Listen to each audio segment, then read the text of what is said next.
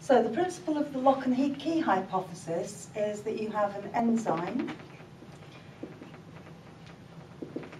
It has this specifically shaped area called the active site.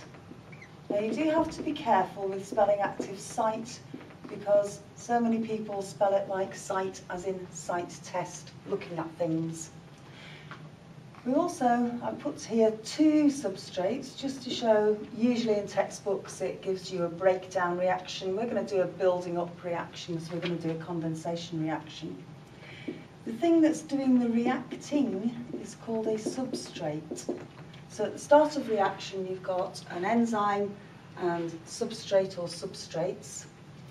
And the idea is that these specific shaped substrates fit in to the active site like pieces of a jigsaw, the lock and the key.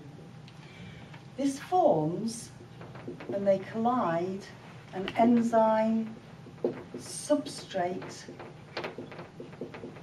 complex. Now this is a word, this is a term that the board want you to use. So whenever you're talking about enzyme reactions, you should be talking about enzyme substrate complexes forming.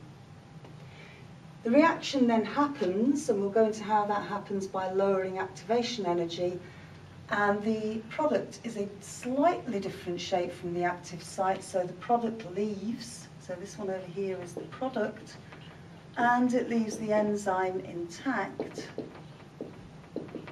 unchanged, which is one of the features of a catalyst, so it can go all the way back and do another reaction.